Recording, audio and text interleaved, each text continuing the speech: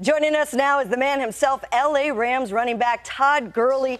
You did not just make the list. Your peers voted you the #2 running back heading in to next season. Congratulations on a great season. What does that mean to you?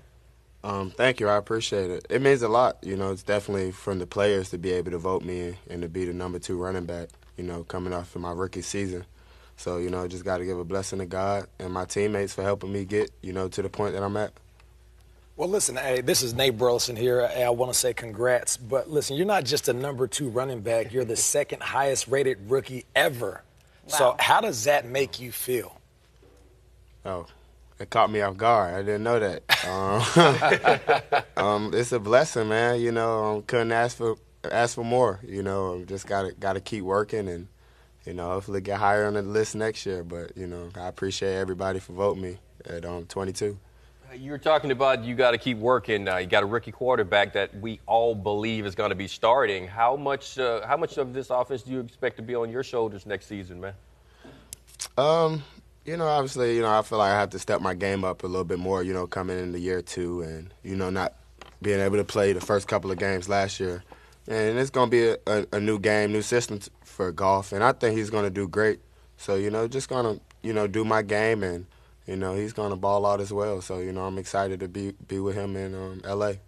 Todd, you were the last rookie on the list. We do know there's one more running back on the list, and we all have to assume that's Adrian Peterson. Yeah. We compared his rookie season to your rookie season. Let's take a look at some of the numbers. You played one less game than he did, but the numbers are similar in every category: carries, rush yards, touchdowns, 100-yard gains.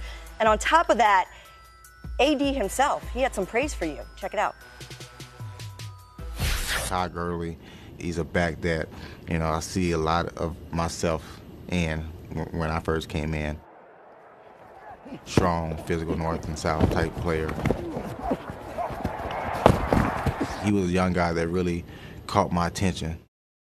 3-time NFL rushing leader sees himself, a young himself, in you.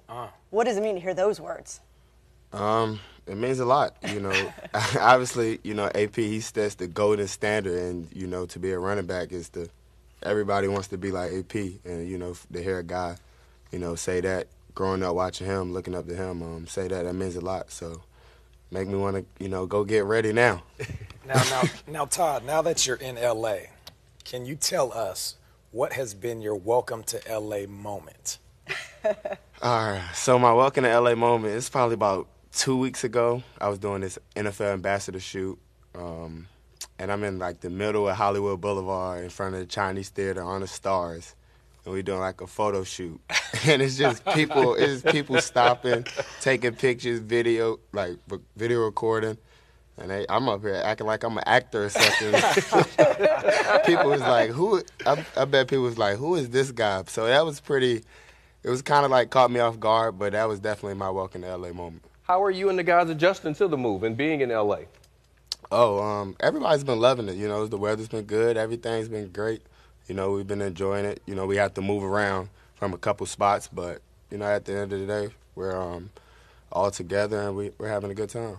I'm not going to say that you can predict the future, but before you were drafted, a fan asked you what city you would most like to play in, and you actually said L.A., but there's no team there right now. How did you know that? Did you have a feeling one day you'd end up in L.A.?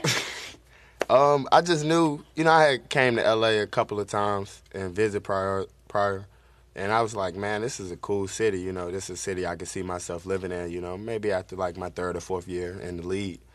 And, you know, luckily, you know, was at St. Louis for a year, and, you know, the team moved to L.A., and I'm like, oh, I'm already in the city I want to be in, so I can't be even happier.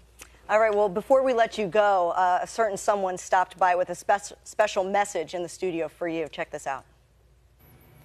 Todd, I was in the neighborhood, and somebody whispered in my ear that you were 22 out of 100 this year.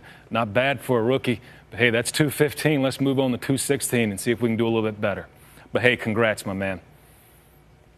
Les Snead stopping in and having that to say. What is it like working for a guy like that drafted you, gives you a chance, and now is expecting a lot from you here in L.A.? Definitely love working for Coach Fisher and Mr. Snead. They're just great guys, you know, players, coaches, and people. and they look after us. And, you know, it just means a lot for a guy like him to draft me off an ACL injury, to believe in me, you know, have a plan.